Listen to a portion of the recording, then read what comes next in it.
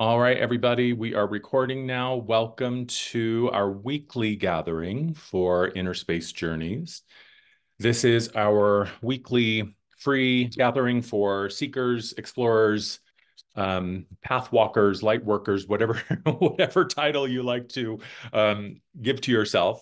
These are just open exploration. This is really about, I'm generally intuitively guided to a topic or a focus for the day. And I share that, a couple of days before or as soon as I get it. And then we dance with this idea. We dance with this energy. We begin with some opening ideas and thoughts and some channeled insight that I will share. Sometimes we have time for question and answer or discussion, though I find that a lot of times that running commentary in the chat actually has a tendency to kind of bring everything together. And I find that most questions are answered by the time we reach that point. But if we have the time and if we feel that there's a need, we can open it up for discussion. And then, as always, we'll close out with some beautiful guided I call it just guided energy work. It's sort of like a guided meditation, but it's energy work, and it's really, really, really lovely. So, just understand that you're not required to participate beyond just sitting and listening. You certainly can participate in other ways if you feel inspired to do so. You can raise your hand once we get to the Q&A. You'll see in the bottom of your screen on your little toolbar is a lower hand and raise hand button. That's a great way to get my attention if there's something that you would like to share or offer or ask for support on.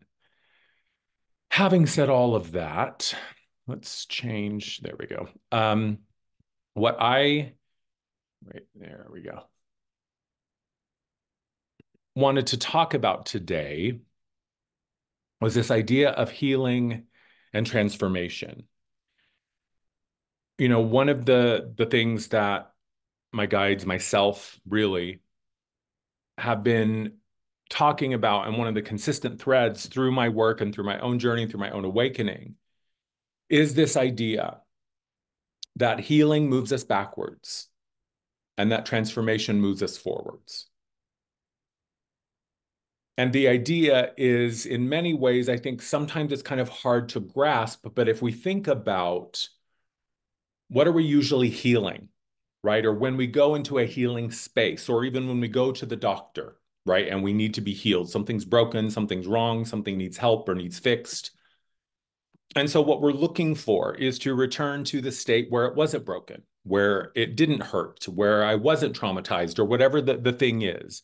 But ultimately, the desire with healing is to reach a place that we perceive we are not, right? Super simple example. My arm is broken. I want to return my arm to the state where it was not broken. That's, I think, a very, very clear idea of healing, at least physically. I think it can get a little bit tricky sometimes when we're talking about emotional healing or we're talking about psychological healing, healing that doesn't necessarily have a physical manifestation in terms of like, oh, I can see you have a cut, or I can take your temperature and see you have a fever. Now, certainly emotional traumas and emotional wounds are absolutely 100% without a doubt always going to show up in the body. They are always going to manifest as some sort of physical symptom. And I think that what we have been doing historically for the past several hundred years, at least in the Western world, is we've been turning symptoms into disease. From my perspective, all disease is a symptom of one thing, and that is disconnection. In some way, we have become disconnected from our ideal state, i.e., the state where we are whole, where we are healed, where we are unified, where nothing is broken. The irony of all of this is that you don't really need to be healed. At its core, healing is simply total and complete unconditional love for all that is. And when I say all that is, I mean absolutely all that is. Unconditional love for all that is an either or thing. It's like being pregnant. You either are or you aren't. You're not kind of pregnant. You're not kind of having unconditional love for all living things and all that is. You either are or you aren't. And that is not a judgment. That is simply a statement of fact. This total and complete unconditional love, not only is that inclusive of those people over there, It's also inclusive of you. Healing oftentimes creates this version of reality where we become an adversary with ourselves, right? Oh, if only my body wasn't broken. If only I wasn't in pain. If only I hadn't had such shitty parents, right? We find a lot of reasons to justify why. But the truth is that you are already whole. All of us are.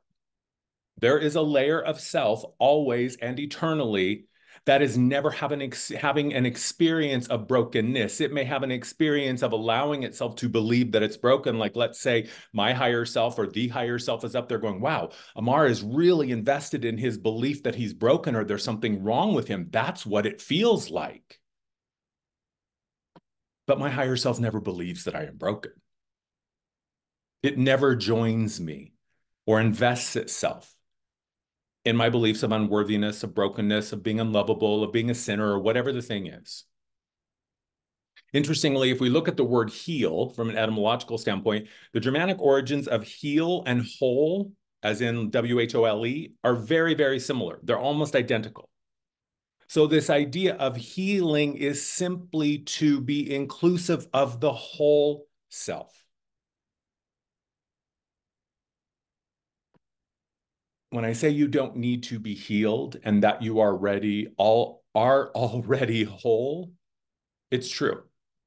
Whether or not you believe it, whether or not you understand that or even comprehend it, doesn't mean that it is false. It is true.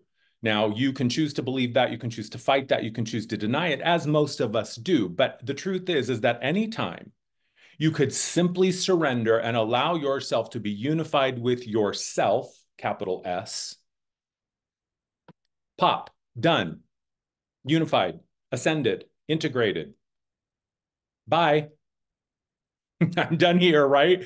But the truth is that most of us, and we've also been sold this idea, but most of us love the story that struggle equals success, because that helps us justify continuing to believe in the stories that perpetuate our struggle, right? We tell ourselves like, oh, just keep going, just one more step, you're almost there, it's going to be worth it.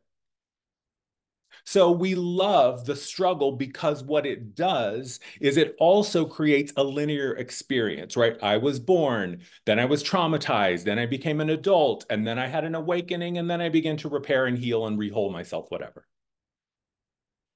So the other piece is that from our human perspective, we love the process of remembering how to liberate ourselves. We love the process of remembering how to recall the truth that I am an infinite, eternal aspect of the Creator itself, that I am creation.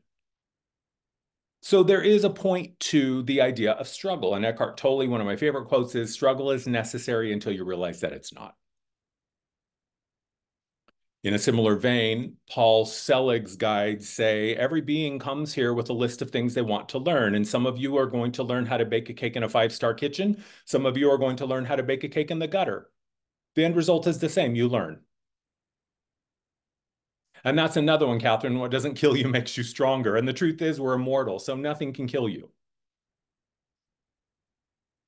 You say, but this could, no, it could kill your body, but you are not your body. So nothing can kill you. Try walking around with that idea at the forefront and the center of your consciousness for a week. So the process of how to remember that you are whole, the process of how to remember that you are eternal is valuable to some of us. So the struggle for some of us is the value itself. Some beings come here to experience perpetual struggle. If you lived in paradise and you heard all these people talking about this thing called struggle, but you live in paradise, so you have no experience with that because you're never divided or separate from yourself. So there's no way for struggle to even become an experience. And you become curious about it. Well, I don't know what that is. In my reality, I think about, boom, there it is. I think about it, boom, there I am. I think about it, there it's done. But what if I wanted to process? What if I wanted to struggle? What if I wanted a mountain to climb? Then you would come and you would have the experience of forgetting. And you would dance with this amnesia, and you would dance with letting other people tell you who you are and other people tell you what is true. And that would be useful for a while. And of course, in a society where tribalism is such a huge part of it, right? You don't want to be left alone. You don't want to be out in the cold. You don't want to be excluded. Oh, you don't want to be like those people over there. So we choose to separate ourselves in a myriad of ways, all for the experience of coming back to unification. We also have this belief, and here's a key component to this, the belief that struggle is necessary, that it's noble, that the only valid way to learn is through struggle. And that belief system is what makes it so. It's valuable because we invest ourselves in it. It's like money. Objectively, money is a pile of printed paper or manipulated metal. That's it. That's it. It only has value because we believe that it does. That's it. This could be money. This could be money. Oh, a blue one. This one's more expensive than the yellow one. This one's worth more than the green one. This could be money. Why not? What's the difference? So it all comes down to belief. And the difference between healing and transformation is that healing moves us backwards, and that is necessary. Once I awaken to the truth that maybe things aren't as I've been told they are, maybe I'm not the worthless piece of crap that everyone has been telling me are, right? We start to question our programming. We start to question our indoctrination. We start to question what we have been told or sold is true. And so we begin to pick things apart. And then we realize, oh my God, that thing that happened when I was 10. Oh my God, that thing that happened when I was 5 or even in utero. Oh my God, that thing that happened, whatever. So we go back essentially to rescue ourselves. We become our own doctor. It is my job to tend to the parts of me that are still fractured and fragmented and stuck in a traumatic loop. And once I go and bring them to the light, to the center, to the truth, which is now, that's all now is. That's all the light is now. That's all the truth is now. That's all creation is now. That's all love is now. It's all just another word for now. And when I can go back in time and bring myself forward and bring myself forward and integrate and heal and release and embody, and finally realize myself as the being that I am, or in some cases, the being I have been. And now all of us is in the center. And I'd say 50% of us kind of stop. Actually, I'd say 80% of us stop there. We stop at healing because that's a story, right? Oh, I'm a survivor of this disease. I am a survivor of this horrible event. I am a survivor of this trauma. And there's nothing wrong with surviving. Let's hope we can even make it to thriving. But the truth is that even the role of the survivor is rooted in the trauma. So I'm still defining myself by the state of separation. Transformation requires, because transformation moves us forward. Healing is for the human. Healing is your opportunity to recall your natural state of endless compassion and infinite unconditional love. You are being given an opportunity to remember how to model yourself in your human form after the form that you are. Do you understand? The only reason we ever have a traumatic human experience is so that we can recall our ability to heal. And once we reach that state of mostly healed, here's another piece, like little side note, little footnote. As long as you're in a physical body, there's always going to be work to do. Because, and not even a physical body, as long as you are an emanation outside of the one, there is work to do. But at some point you wake up and let's just say for, the easiness of it, that you're 51% healed and 49%. So you're already over the hump, right? The majority of you is in a state of being healed, is in a state of being whole. So what do we do then? Most of us walk around and like to tell the story of our healing journey. We like to tell the story of the thing that brought us to healing, and most of us stop there. But that's not why we came this time. We came this time to move into transformation, and transformation is for the entirety of self with the capital S. Transformation moves you forward. That's all it can do. Transformation can't transform your problem unless you're willing to drop it. Some of us become so terrified of identity without trauma or pain or suffering or disease that we even hang on to that. Oh, yep, survivor. Oh, yep, this. Oh, yep, I did that. So I'm still in the same reality. I'm just now on the outside of it looking in. But I haven't moved myself beyond where I was. Transformation says it's time to move beyond. Transformation says that's a singular volume in a much larger series. That is one chapter, one sentence in a paragraph. For me, that was the turning point when I changed my name to Amar, because the pivot from the experience of Andrew into one of Amar, I saw how limited the idea of Andrew was, and mostly by other people's definitions. The idea of Andrew just came with a whole bunch of assumptions and implications that were no longer true. So what's the easiest way to get rid of all of those? I'm not Andrew anymore. Andrew exists within a larger framework. Andrew is here and always will be. But to pull one volume out of a set of encyclopedias, for those of you old enough to remember encyclopedias, and saying that that's all the information there is just isn't true.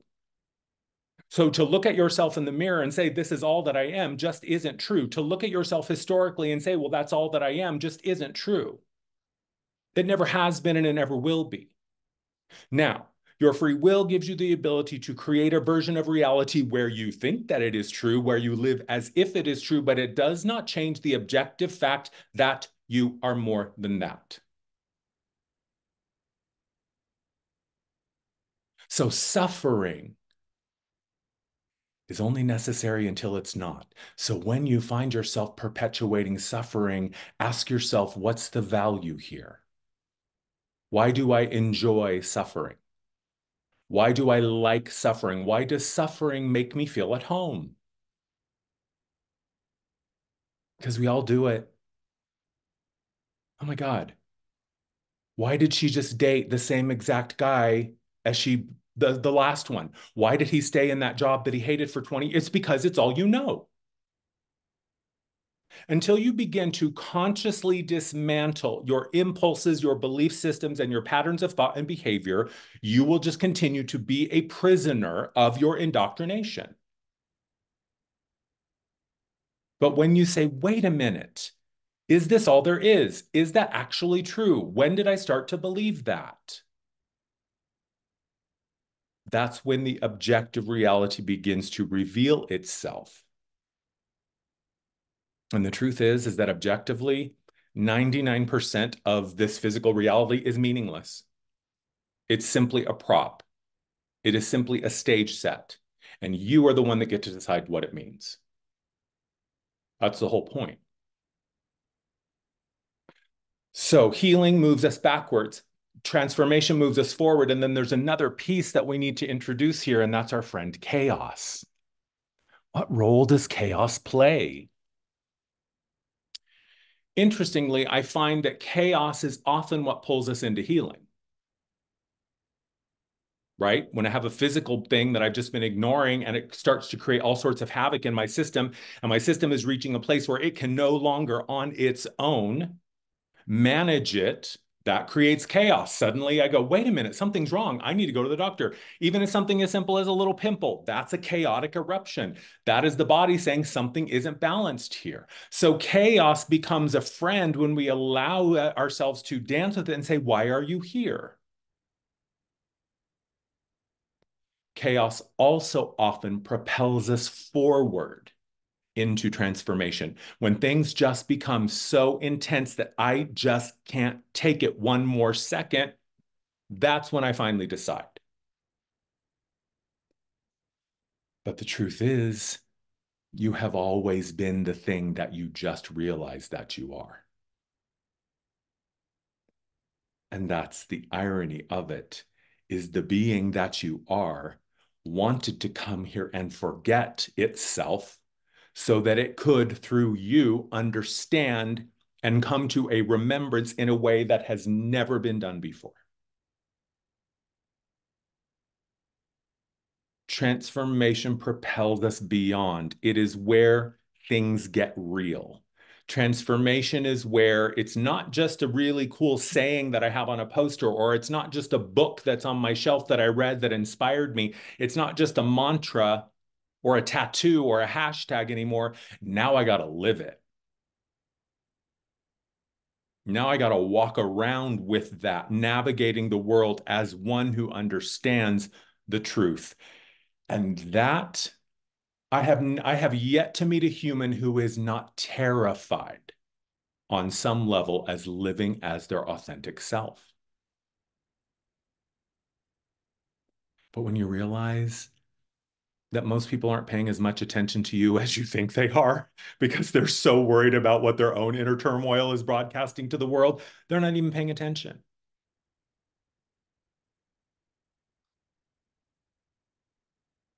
So it's alchemy in real time to take, the idea of alchemy was turning lead into gold. It was taking something that was heavy and dense and not so useful and turning into something that is elevated and shiny and bright and golden and glittering and of more use or of greater power. Like most humans, we took this idea of alchemy and we turned it into a literal interpretation. Very well could be a way to turn lead into gold. I don't know. But the idea of alchemy is really about your spiritual transformation. It is about taking what you were given through your human experience and turning it into something that is intentional, that is on purpose, that is deliberate, and a conscious choice. So it's not to say that you're never going to do things that aren't 100% you. I mean, radical self-expression is exactly that. It's quite radical. And for most of us, it takes a minute to ramp up to that. But just like you don't need to be healed, you could surrender it all and unify, and bam, there you go. You could also come to that understanding of yourself. And you could allow yourself to be radically, fully self-expressed and then see what happens. But most of us are really afraid of that. And so we go through it one little bite at a time. And I think that that's a healthy way to do it in many ways, especially at the beginning, because what we need to do is make it mindful. We need to do it in a way that we can understand it so that we can repeat it, recreate it, and then share it. So it is an alchemical process. There is magic here. You call it physics, I call it magic. So in many ways, healing is tending to and unraveling who we were. And whether that was a belief that I inherited or adopted or just made up, doesn't matter. And at some point, we decide that we are going to integrate that history and release it so that we can transform. And transformation is essentially allowing myself to become what I have always been.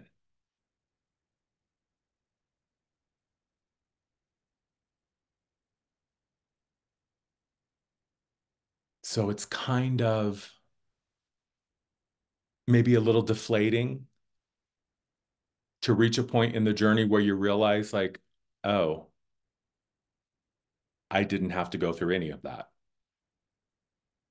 But would I have reached that realization if I didn't go through that? I mean, it's the chicken and the egg. It is, Catherine. It's so ironic. And I've been singing that freaking Alanis Morissette song all week. Isn't it ironic? She should have done a lyric. It's like waking up, thinking you're not a powerful creator and then realizing you are. I don't know. It's a great song.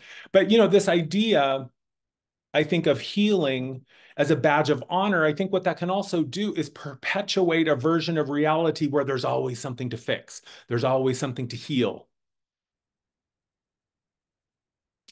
And I have seen this time and time again through my work. Many people hide out in healing because if I always have something else to work on or do, then I never have to move beyond. Then I never have to try. Then I never have to take the leap. And many people turn discomfort and physical comfort, physical suffering into a comfortable space. Now, comfortable doesn't mean, ooh, I like it like a big, soft, fluffy bed. Comfortable just means I understand it and there are no surprises. I see it all the time. Disease of the week, ailment of the day, problem of the month. Maybe I should start like a new subscription service, problem of the month club. Just send me 10 fucking bucks and I'll create a problem for you every month. It'll be shipped to your door on the first of the month. And then you can be satisfied that, yay, I have at least another month's worth of problems to work on so that I don't have to get to living. Because what's on the other side of healing? Living. Being. Just being. Because here's the thing, if you already are what you've been aspiring to be, then why would you do anything other than just be what you are and have always been?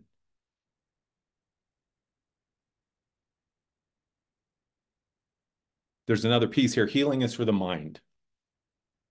Healing is for the mind to witness it.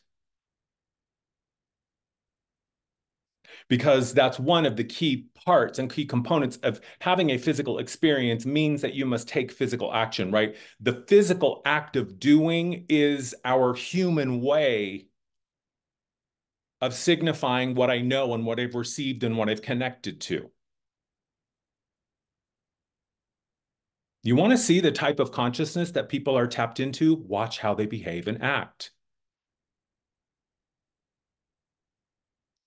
Because there is not one action that has ever been taken in the history of actions been taken that the person did not believe in that moment that it was the best thing that they could do.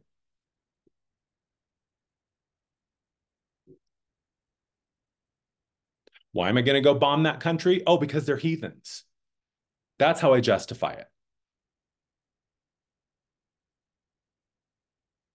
So I'm just the hero of my story.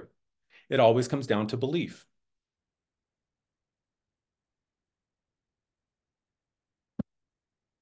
This is valuable because I believe it is. Aside from physical characteristics, show me the difference between this and a piece of money. The only difference is that we believe one is valuable over the other. That's it. So what are you healing really? You're healing what you believe. That's why these religious organizations, and this is deep South stuff, but there are documented cases of people who are in a religious fervor, drinking poison, getting bitten by snakes, and they have no physical effect. That's how powerful the mind is.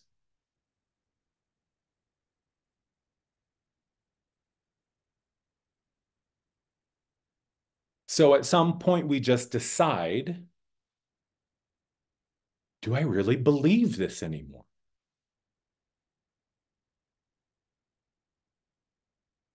And that is the realm of power because beliefs are completely disposable and interchangeable.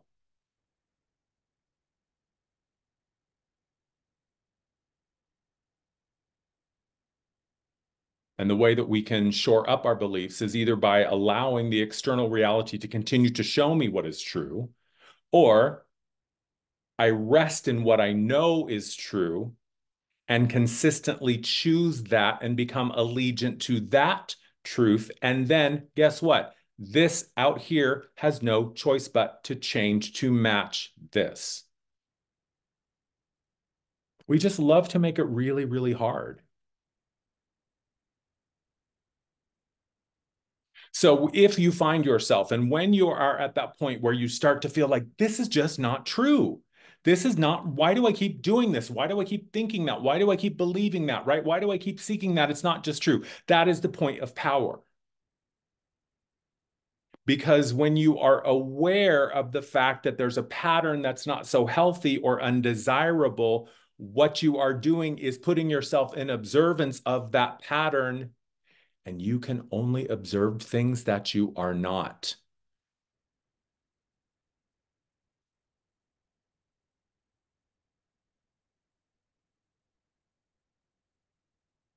The ocean doesn't know itself as the ocean. The ocean cannot observe itself.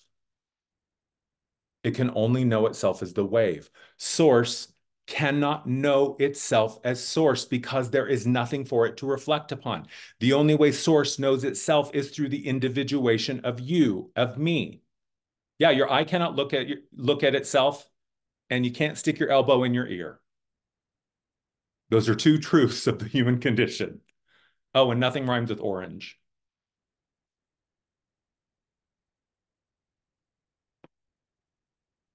So what are we all doing here? If you're already healed and you already are what you have been trying so hard to be, then what's the point?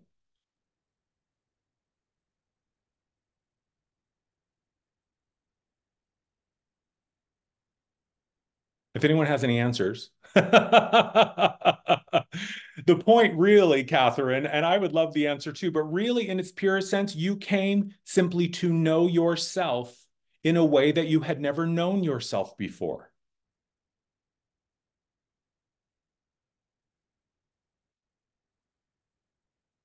There is one consciousness, and it has decided to fractalize and fracture itself into a million infinite different perspectives.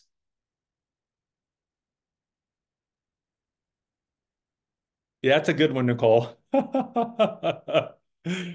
Don't stick anything smaller than your elbow in your ear. Yes, Daniela, that's it. To become who you are, not who you have been told you are or who you're supposed to be. To be the most free and liberated and fully expressed version of you that you can be. That's it. Spoiler alert, that's your purpose. What am I supposed to do? You're supposed to feel good. You're supposed to find the things that make you feel lit up. You're supposed to find the things that move you beyond. And maybe you decided to have an experience where that would elude you throughout all of eternity. Maybe you had decided to have an experience where it just shows up immediately. But here's the thing, you always have authority and you always have agency. Yes, you came here to learn, but you can say, you know what, self, you know what, spirit, I am so done of learning through frustration and lack. I want to learn through fulfillment and abundance. You can. Ooh, and I just felt it. I felt it come in. When I said that you can learn through joy and abundance, at least half of you, oh, but no, but struggle. Oh, but being a human. Oh, that's hard, but no pain, no gain. Okay, fine, if you insist. I fucking felt it. And I understand it. Why? Because I have more evidence of my struggle than I do of my liberation.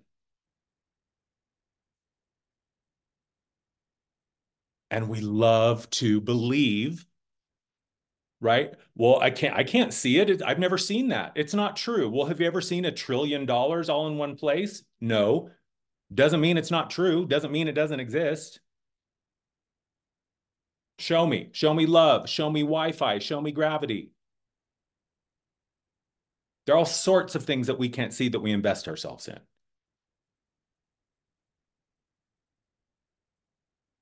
So at some point, we have to be bigger than ourselves. At some point, we have to stand up to ourselves and say, you know what, babe, I love you. But for the past 30 something, 40 something, 50 something years, you've been telling me all of these horror stories, none of which have come true, by the way. So you have a choice. You always get a seat at the table. But if you want me to hear you and listen to you and regard your suggestions, you're going to drop the emotional terrorism. You always get a seat at the table. But whether or not I value your input is up to me. All opinions are valid, but I get to decide how much value they hold.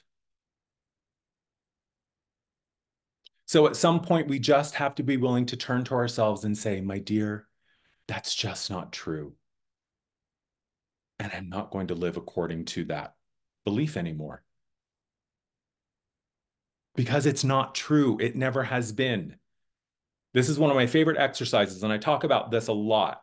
Today, if you were to write down a list of all your worst fears and then mail it to yourself through the snail mail, like mail yourself a letter, and don't open it for 6 months, I guarantee you in September 24th of this year, you're going to read that letter and you're going to see that none of it came true.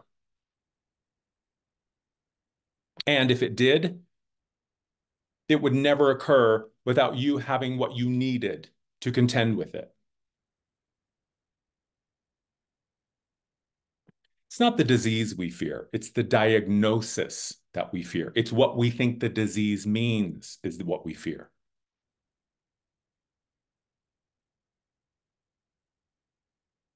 So healing requires me to stay put and connected to history in some way. Transformation says you can now stand on the foundation of your healed self, of your healing, because now you have remembered how to be your own source of safety, of well-being, of compassion and love. And that's what you stand on now.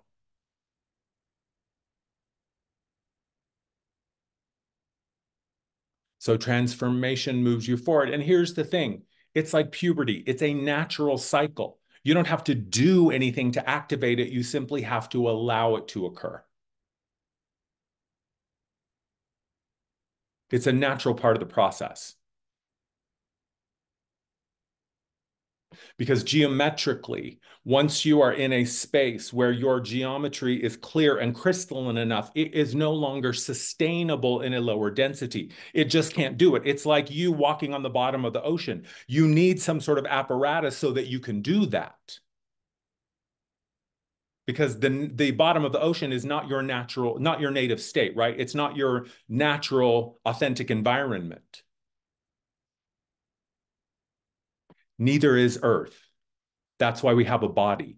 Our body is our scuba suit. Our body is what allows us to navigate through an environment that is not our native state, not our native setting.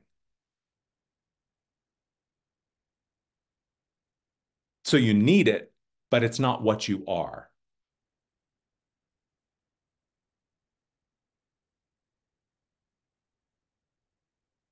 And so when your geometry begins to reform and reshape itself in your divine template, it will create a moment where your emanation and your frequency is no longer supported by your environment of a lower density. So it will just pop you up. And if you resist the popping up, that's when Agent Smith starts coming for you. Things only get uncomfortable when it is necessary for them to be uncomfortable. It only becomes uncomfortable when you are no longer a vibrational match. I remember this was way, way, way, way back, my 20s and 30s, when cattiness and judgment and my razor tongue was like a badge of honor. I loved that, this verbal sparring that I could do. And I was so terrified of anyone seeing me vulnerable, of anyone seeing me sensitive, that I just directed all sorts of bullshit around me, just trying to isolate myself.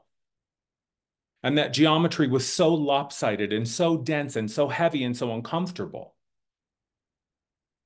It took me years to excavate myself out of that. But when I would meet somebody, when I was in that state of self-loathing, frustration, anger, hated myself, so much unresolved stuff, and I would encounter someone who was very loving and very open and it would repulse me. I am telling you, if Andrew of 30 years ago were to walk into any of the spaces that I inhabit on a regular basis now, he would throw up in his mouth. Ugh, all that self-love. Oh, fucking hippies, take a shower. God, I was so cruel and critical. But it was only because I hated myself so much that in the face of someone who actually loved themselves, it was so excruciating for me to look at where I was hating myself that the only thing I knew how to do was criticize that person, make them the problem. I was so misaligned with that vibration of self-love that in its presence, it would make me physically sick. It's the same thing. When you begin to heal and awaken to your true nature and repair yourself, the environment that supported your sickness will be intolerable. And if you somehow manage to double down on your suffering, then that environment will have no choice but to become so volatile that it will push you out. To anything, Daniela, you want to know what your vibrational match is? Look around your life. Look at the things that happen consistently. Look at the things that happen all of the time. Look at the things that never happen. We live in a frequential reality. Everything vibrates. And if it vibrates, it has a sound. And if it has a sound, it can be measured. So everything is just vibrating. Everything is just sound and frequency. And it's just like the television or the radio. There are a whole lot of horrible, awful things happening on TV. There are a whole lot of wonderful, hilarious, magnificent things happening on TV. And all of them are happening simultaneously. And the only thing that guarantees what you will experience is the frequency that you tune into. When something is true, it is true at all levels. Right? We see that with our bodies. We see that with sacred geometry. The same shape that governs my bodily geometry also governs the trees and the rivers and the rocks.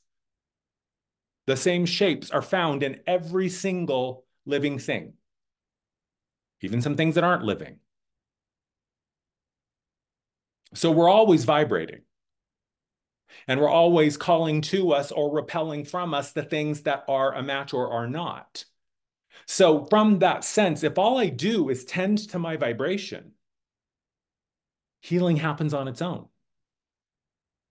Life wants to be lived. Life is here to thrive. That's why we're here. The mind is the thing that gets in the way of it. Oh, don't do that. You were told that this was the way to do it. Oh, don't do that. That's not how you do it. But if the thing that you do always results in you being frustrated or disappointed or disillusioned, why do we keep doing it?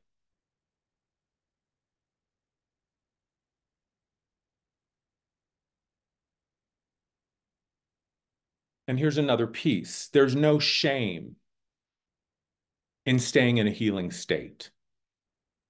There's nothing wrong with saying, I don't think I'm ready for that. I'm not ready to leave the security blanket or the comfort zone of my identity as the survivor or the one who is struggling or broken. And sometimes it is that very journey of struggle that we need to get us to the point where we're ready to surrender the struggle.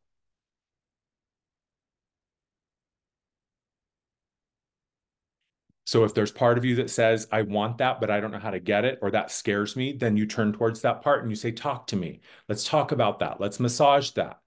Let's persuade that.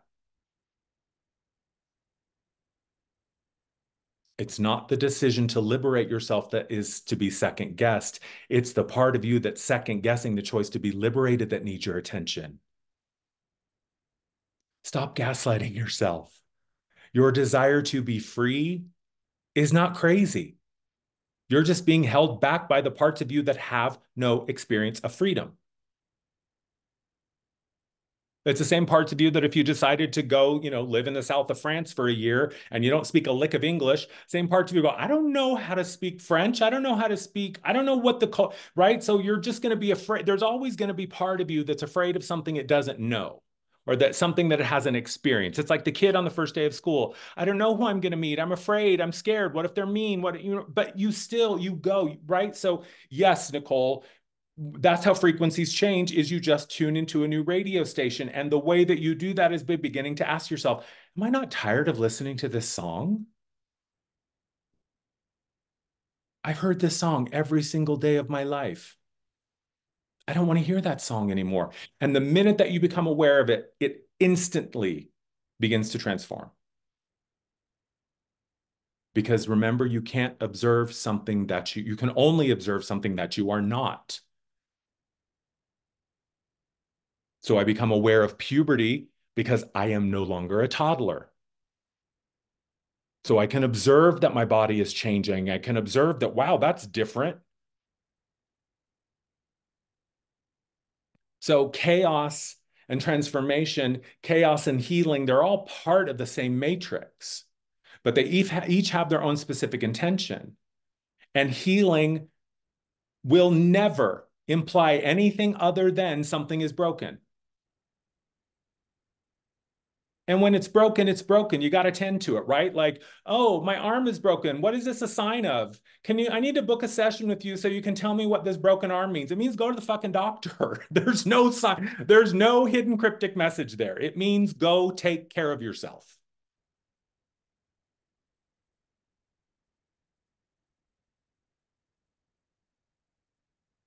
So finding your center. And in the beginning, if you find yourself butting up against beliefs that seem really stubborn or really chronic, don't break your back trying to change the belief or force the belief. Just make more room for the other voices to come in, right? I'm not trying to get rid of the critical, shadowy, negative self. I'm not going to turn myself into my own adversary. I'm just going to balance that energy by bringing in the part of me that believes in possibility and miracles and potential. I'm going to balance the disempowered part of me by bringing in the part of me that understands my power as a creator.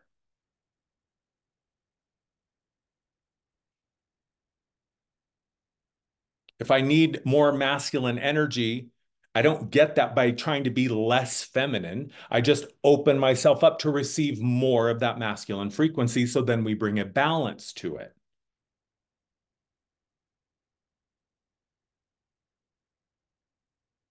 So wherever you are on your journey of healing and transformation, and it is a loop, right? Like I said, there's always going to be stuff to heal, but the difference is as you proceed down your path, it becomes less of a hindrance. It becomes less of a red flag. Oh my God, 911 panic, my face is on fire. You learn to take it in stride and you go, oh, okay, there's just a part of me that needs a little nuance, needs a little massage, needs a little love. Oh, there's something that kind of got under the radar. I just wasn't paying attention. It slipped in, but it's an easy thing. This is what I'm going to say it again. This is why your daily practice is so important. When you stay ready, you don't got to get ready. It's like when I was a kid and my mom hired a house cleaner and she would come every other Monday after work. And so Sundays were always spent in a panic cleaning the house before the house cleaner. And I never understood that. Like, why are you cleaning that? You're hiring someone to come clean the house. Why are you cleaning it before? Look, if you clean the house a little bit every single day, you don't ever have to have a full day of cleaning. If you stay close to your center and yourself and give yourself even just 5 minutes a day of stillness and silence with anything but your own voice and your own frequency, then when I really need it, it's there.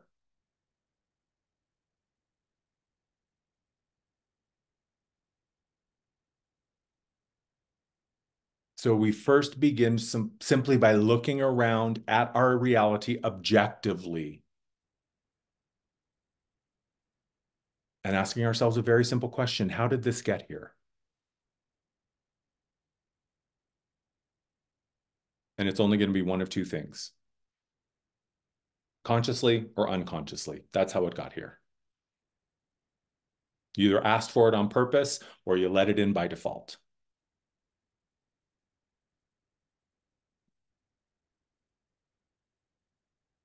And I understand, especially in the beginning and especially in times of great stress or great frustration or fear, to hear someone say, well, it's your choice, you created it.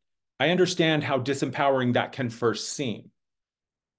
But once you get over that initial cold water to the face and you really look at it objectively, that is liberation, because if you created where you are, you can create it again.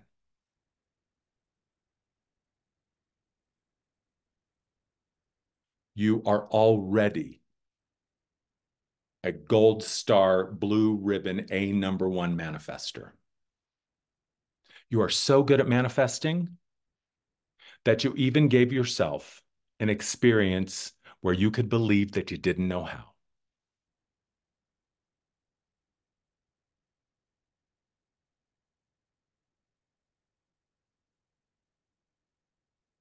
Yep.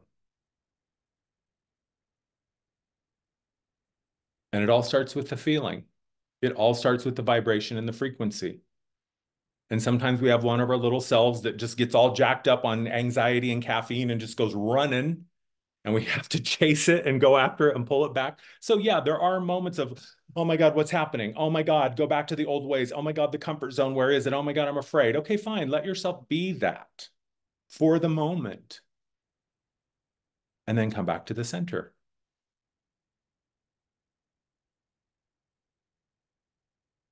Really,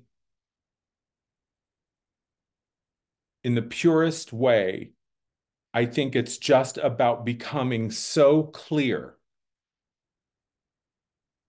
that you can allow life force energy and your own experience to move through you completely unhindered. No resistance, just allow, just observe, just be with, just witness and be present. Just let it move through you. No catch, no resistance, no block.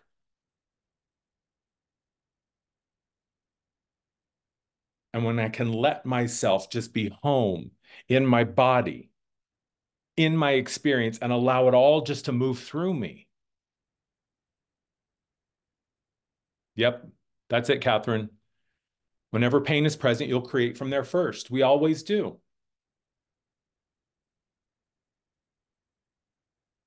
And another, word for pain is illusion.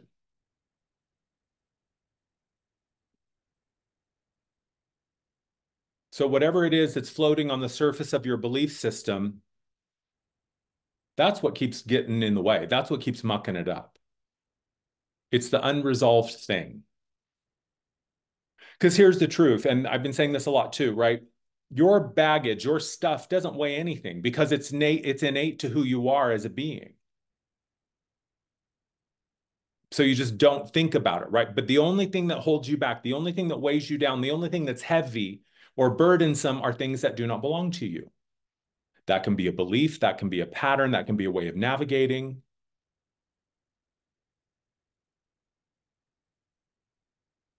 But transformation requires our total vulnerability because it requires us to stand completely free from artifice, completely free from the impulse to perform and sing for our supper.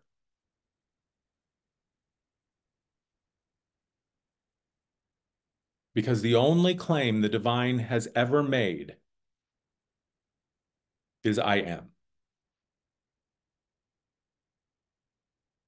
And the free will that we have all been granted is what we put after the words I am.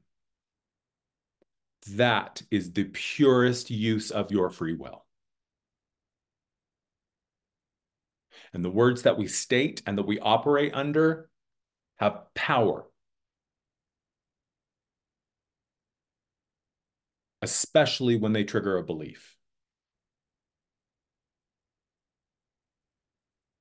Have you ever had one of those moments where you're feeling really good, really elevated, really high, really clear, really free, whatever it is? It's just one of those moments where you're like, oh, yes, I remember. This is who I am. This is what I am. And then something happens, an old memory, someone says something, you're triggered or activated into something, and boom, boom, boom, boom, boom. Suddenly, within a matter of seconds, you are back in this state. All that is you stepped through the portal of your belief. A belief is a portal. Whatever that belief is the doorway to the reality where that is true.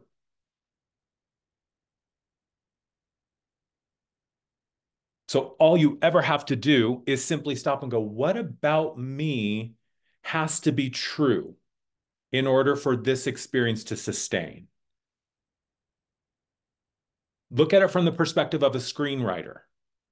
What about this character has to be true in order for this character to continue to put up with this stuff?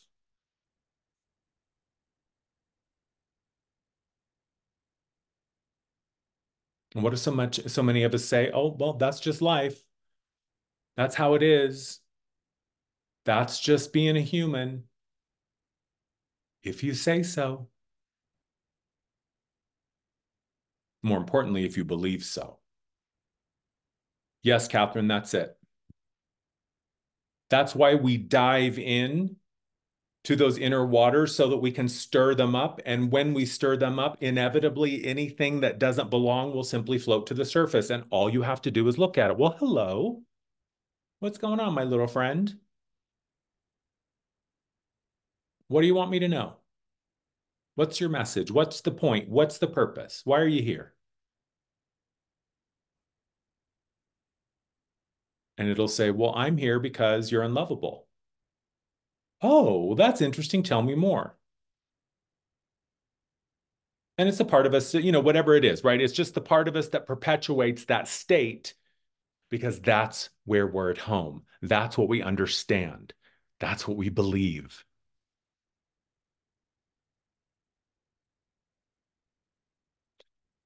You can do that. I mean, Catherine, ancestral healing really is something that I see happens in reverse. When you heal yourself and you heal your story, because when you heal yourself, you heal your past. And when you heal your past, you change it. And so essentially, what happens is you create a reality where you are now free from that context, that history. And then as you free yourself from that, now that energy goes to the next person in line who was, your mom or your dad. And then they are given the opportunity to say, yes, I accept this healing. And if they do, then it goes back to their parents and so on. So essentially, what you're doing with ancestral healing is you're kind of lighting a fuse in reverse. It's like the explosion of your healing happens, and then the fuse goes back to your history. It stops at your parents. Are you ready? Yes or no? Yes, okay. Mom is, but dad's not. All right, so we'll do the matrilineage. The patrilineage will just have to change, but we'll have to wait, but it's not your responsibility anymore. So yes, you are healing in reverse. And yes, when you change your story, you change your history. And when you change your history, then all those who are a part of it also have the opportunity to choose that. But it's entirely up to them. And then this is another little wrinkle. Some of us did come with the permission of our ancestors to say, you will be healing on our behalf. So many of us are healing for our lineage, but the beauty there is we don't have to do anything other than just heal ourselves because it's already in agreement. So either way, you only have to work on your own stuff. That's why oftentimes in healing or even in like shamanic experiences, you give it back, right? You give the belief back to its source. You give the wound back to its source. You give the trauma back its source. And of course, we have to accept our responsibility for the role that we played. And then we release it and say, okay, I'm moving on. Now it's on you. You can decide what you want to do with it. So I want to make sure we have time for some inner work. So let's take 2 minutes. Can you find a comfortable spot, get some water, use the restroom, and then we will come back and we'll dive in. See you all in 2 minutes.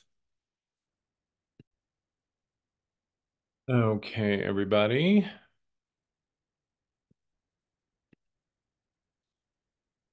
So we're going to switch into our inner work now. Um, Again, making sure that any devices you're not using are on vibrate or airplane mode. There's one more thing I want to offer, and this was another one of the notes in the Notes from the Higher Self book. Um, Everything is for you and everything is from you. This idea that you are just a being having an experience of knowing itself. And so in that way, everything serves you somehow. Thank you, Catherine. So if you want to kind of fast track your experience, hang on one sec. Then for the next week, thank you, Catherine. By the way, there's my link if you want to buy the book on Amazon, Notes from the Higher Self. A challenge to yourself would be that no matter what happens,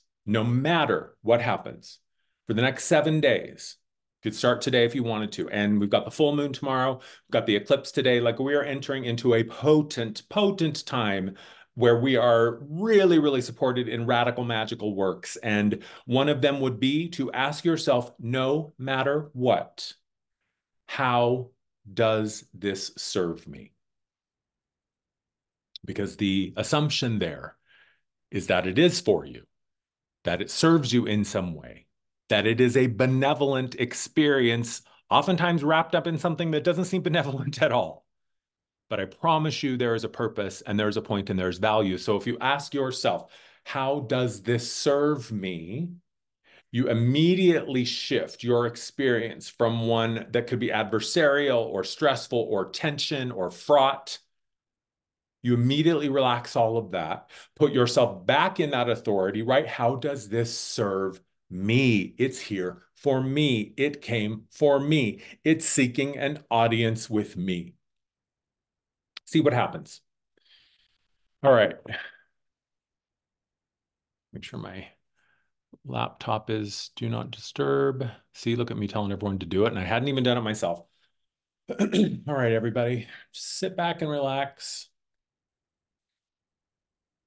Breathing in nice and full and deep.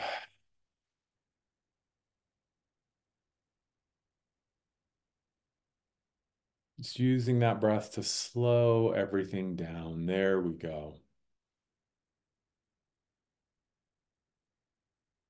It's a powerful thing that happens when we allow ourselves to fully anchor into now.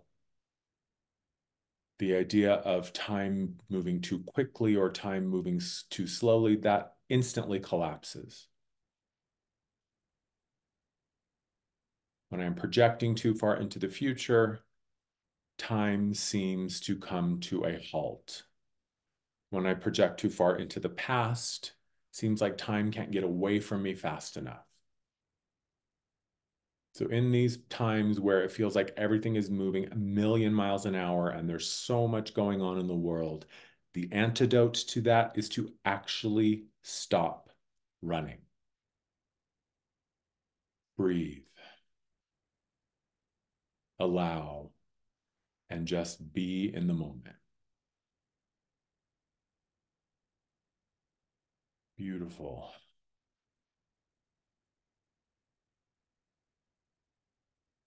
So as you're breathing and coming into this moment, for that is all we have. Visualize yourself arriving in your inner temple, whatever that looks like for you. Maybe it's a building. Maybe it looks like something really old, like Hogwarts or some sort of Gothic architecture. Maybe it's in a natural setting. Maybe it's in a field. Maybe you see yourself in an atrium. Maybe you see yourself in a glass building. Maybe you see yourself simply in a structure in the middle of the woods. Whatever it is, this inner temple is your space. This is where you connect with you on all levels. This is where you can find your access to your inner selves, your connection to your guides, your angels, your helpers, even to Source itself. There we go. So just breathe and arrive in that space. And as you move into your inner temple, find that seat of sovereignty, your throne of creatorship.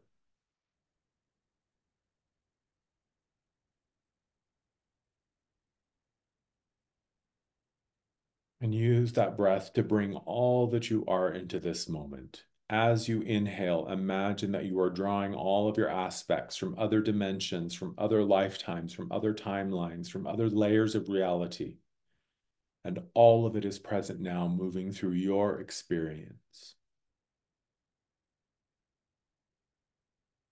And as all that you are continues to arrive,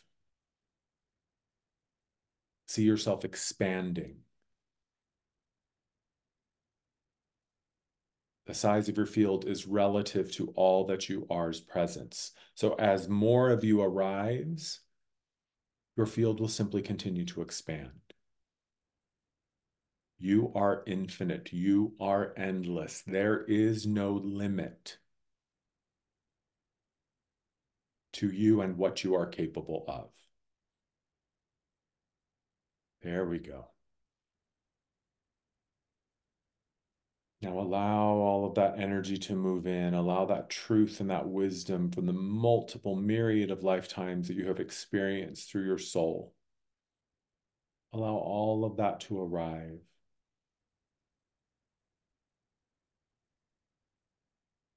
And as you are continuing to assimilate and embody more of yourself with the capital S,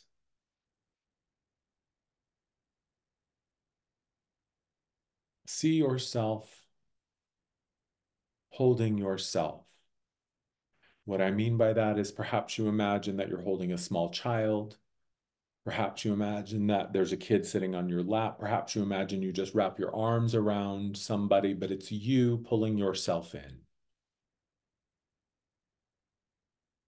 You can even outstretch your arms if it helps you to have the physical experience, stretching your arms out as far as they can go and then surrounding all of you and pulling you close.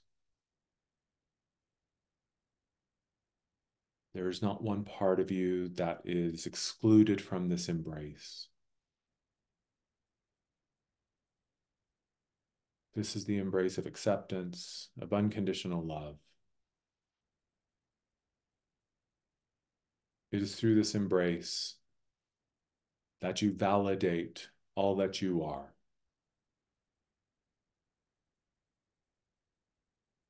Simply pull yourself close.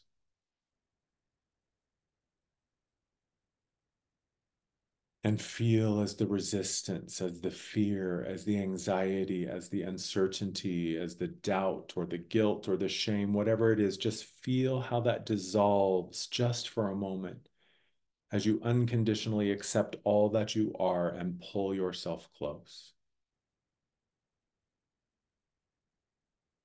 Like the frightened child who just needs a moment of reassurance, to the person who just needs that moment of physical contact, of a hug, of an acknowledgement. Just pull yourself in. And you can say to yourself, I love you as you are. I accept you as you are.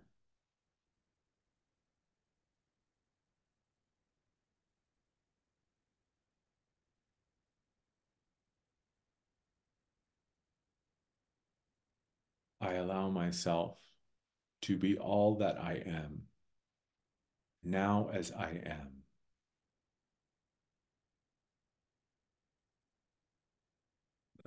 Beautiful. And allow that merging, that weaving and braiding together of yourselves. And as all that you are comes into the room, we begin to see that it is all in perfect balance and harmony. It is only when I try to exclude part of myself that it becomes imbalanced. It's like a recipe. When all of the ingredients are present together, it makes sense. But if I abstract or remove one single part, it throws off the entire taste. The entire experience now is different. There we go.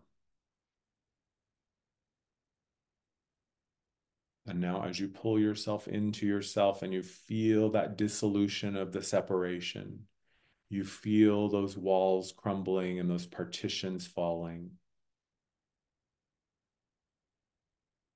Now lean back into your greater self. See that you too are an aspect of something that is much larger, much grander, and much greater than the single experience. Allow yourself to be held, to be embraced by the benevolence that you are. Maybe it helps you to see this as a loving parental figure or someone that cares for you. Perhaps there's a deity, a being that you feel an affinity to. Whatever it is, whatever version of self is showing up to embrace you, allow yourself to be pulled in.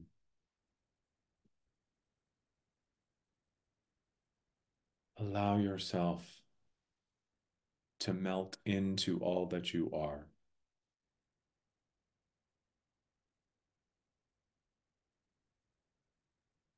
Understand that you can find your rightful place in the grander scheme of self, like a sentence or a paragraph in a book. You are part of something that is much greater, but that without you would be incomplete.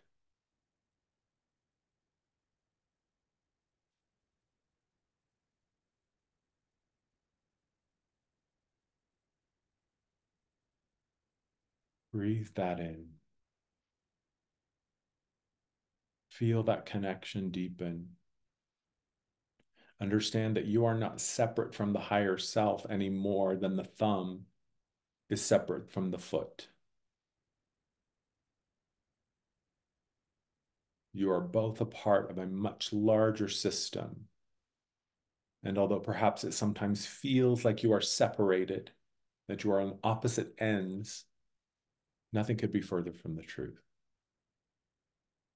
You are your higher self, and your higher self is you. There is no separation. That is an important distinction to begin to integrate into your understanding.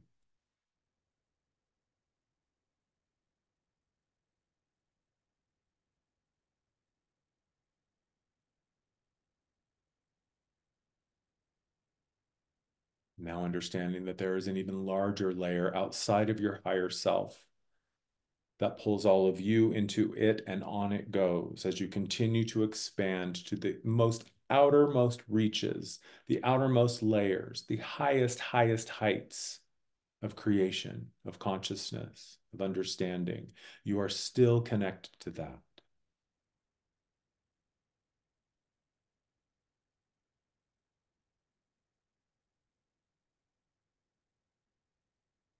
And just like in order to change the program on the TV, all I have to do is turn the channel.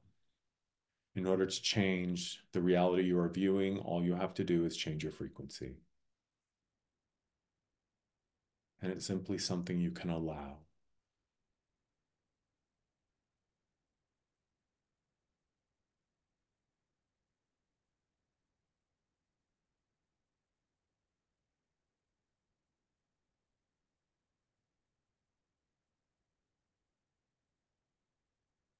And if you choose, you can set the intention that this full moon and this eclipse portal, as we move into eclipse season, marks your shift into transformation. Trusting that anything that you still require will be with you.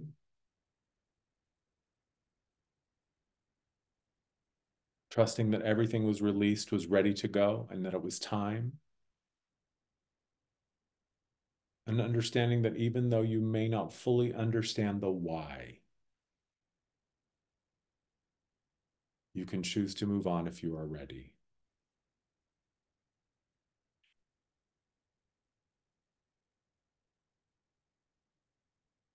And you can simply say, Spirit, Self, I am ready to move across the threshold of healing into transformation. I invite and accept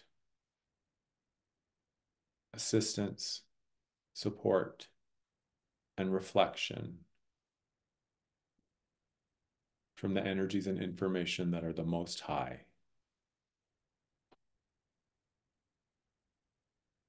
I allow myself to walk into the field of transformation with all that I am in support of this choice. And so it is.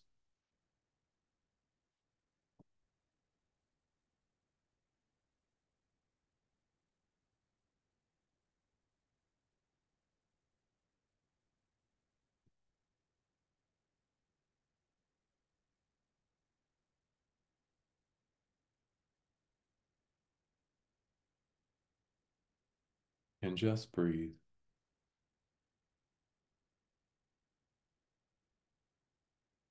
And trust that over the days and weeks to come, life will begin to simply place in front of you the experiences and the circumstances that are the most supportive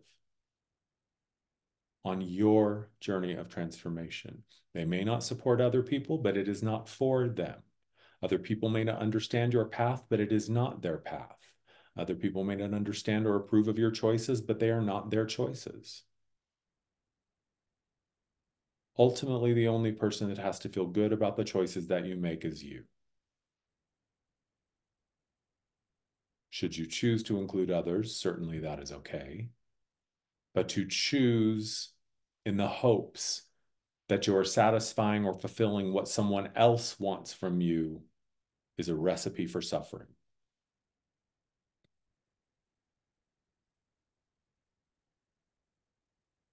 And remember that everything is for you.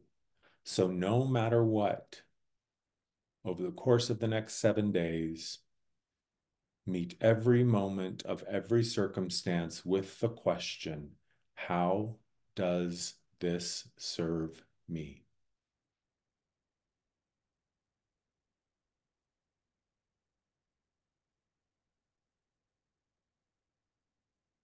And you don't need to sit and wait for an answer.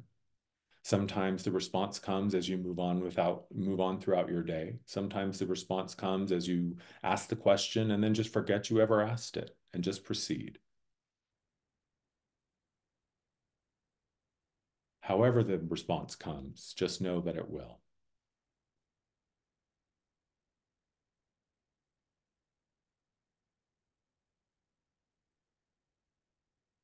And then just come back to the breath.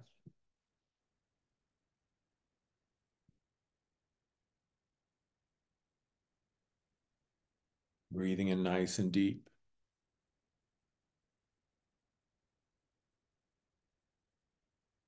Feeling the presence of your inner self still close, still with you. Feeling yourself still aligned and merged with your expanded aspects, and on up the chain it goes. Like those nesting dolls, it's just a layer on a layer on a layer, but it's all part of the same object. You are all a part of the same being.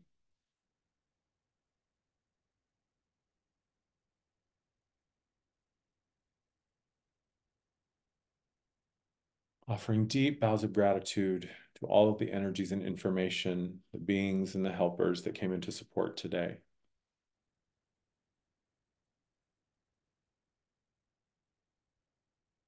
And as you breathe, coming back into the room, breathing as you come back into the body, fully present at this moment in time. And take another deep breath. Have a good stretch.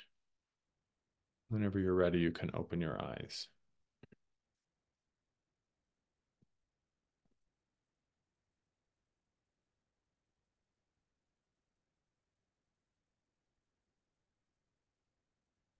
As always, These gatherings are free, but I did put the donation links in the chat there. There's a Stripe link and a PayPal link if you feel so guided. Oh, good, Catherine, some release. I think tears,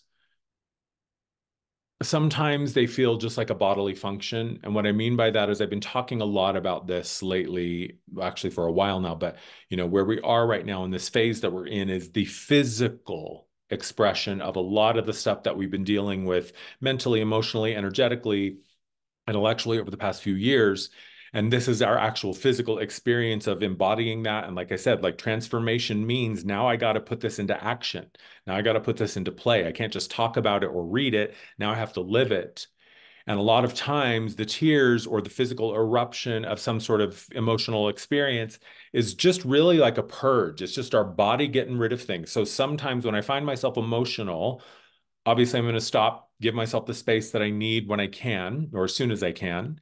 And then I sit with it and I just kind of watch it. Sometimes I see that there's something actually that needs my attention, that there's some work I can do.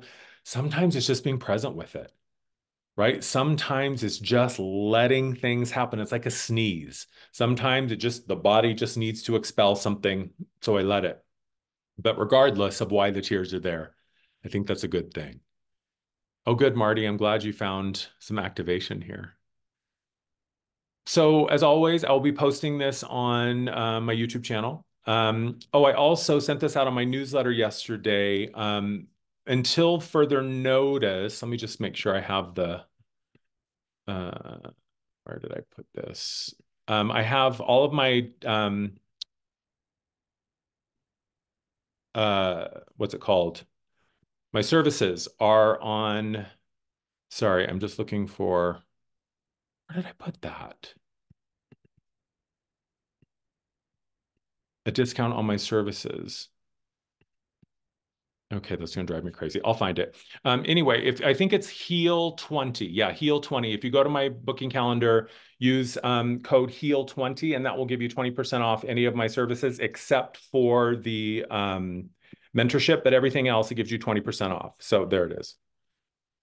So right there, that link will take you to my calendar, and just use Heal 20, which is that at checkout, and that'll give you 20% off through the end of April. And then also through the end of March, the new healing service, the Divine Frequency Healing, is 50% off. And I believe that that's Heal 50. If that's not the right code, anyway, the Divine Frequency Healings are 50% off until the end of March. So just like the next week. And then through the end of April, everything is on sale, 20% off. But if those aren't the right codes, just email me and I'll make sure you get the right ones. I think those are the right ones, but my brain is everywhere these days. So, so try them and see. The Heal 50 is only for the Divine Frequency Healing, and the Heal 20 is for all services except for the mentorship. Lovely to see you all. Thank you so much for spending time with me. I just love these Sunday gatherings, and I'm so happy you come. Um, if you're if you know anybody who you think might be interested, please feel free to share the information with them. You can either just send them the Zoom link or forward the newsletter. But I send out every Friday or Saturday, I'll send out whatever the theme is or the focus is for that weekend's Innerspace journeys. So sign up for my newsletter if you haven't yet. And everything that I share through there. So that's always a good way to stay connected. YouTube is Amar Energy. Instagram is Amar Energy. Again, the playlists for these and the replays for this live on YouTube channel. So you can always go check them out. Thank you, everybody. So much love to all of you. I really, really appreciate you showing up. Thanks for hanging out. I'll see you next week. Have a good one, everybody.